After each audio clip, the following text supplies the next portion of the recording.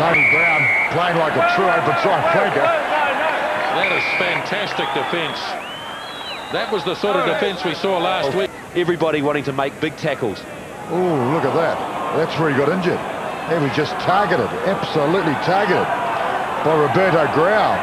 That's disgusting. That's a shocker. That is an absolute shocker. Yeah, because that's right in the ribs and the kidneys. Have another look. This is knee into the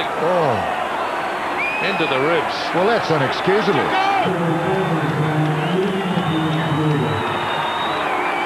Well, I hope he stays on the field so that there can be some rough justice. Well, he's not, Murray. You see him leaving the park in real pain. Chris Jack on and jersey 18 on his home patch. How about that?